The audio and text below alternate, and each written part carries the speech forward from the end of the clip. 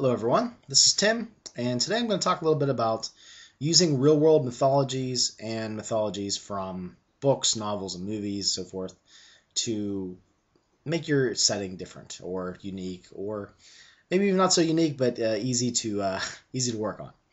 So, if you have a setting that you're making from scratch, you can make a culture use the Egyptian gods, and another culture use Greek gods, and Roman gods, Norse gods, etc. Native American deities, spirits, animism, that kind of stuff. So there's lots of options out there for what to do, what kind of flavor you want to have in your setting. And I also kind of thought about something else as well.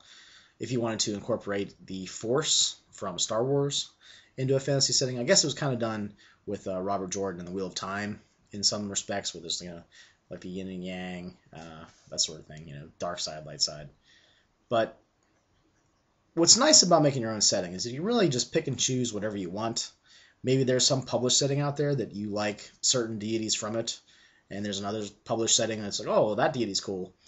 There's nothing stopping you from picking and choosing different gods, plunging them together into one pantheon for one culture, and just going with that. Another idea, too, is to have really one pantheon that rules the world, and the various cultures worship each of the deities in their own way, so that they're slightly different in flavor. There's different traditions that have sprung up. Especially if there's a lot of time that has passed, there could be, maybe the elves over here worship the same god as the dwarves do, but they just focus on different elements that mean more to their culture. But yeah, really, just think about all the cultures in all the settings you can think of, and just try to think of the ones that you like the best. Pick and choose whatever you think fits. And as a result of that, you need to think of the consequences. What kind of culture would exist that, worshipped Baal, or worshipped, Horus, or all these various other deities and what they, bring to the table.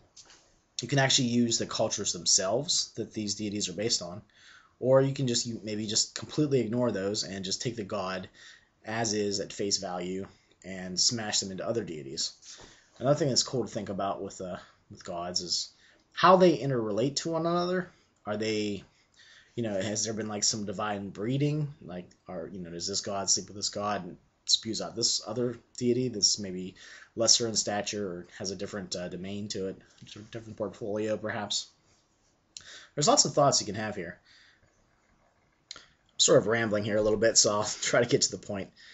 What I'm trying to say is that everything that's out there is available, and you shouldn't be afraid to incorporate it into a setting, especially if it's things you haven't seen done before.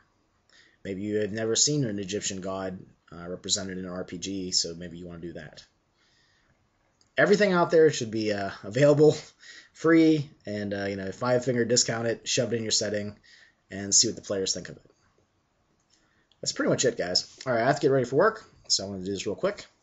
Thanks for watching, and maybe make suggestions down below for what kind of combinations of gods or religions or pantheons that you would like to smash into your own setting. I'd like to hear what thoughts you have as far as that goes. Okay, thanks.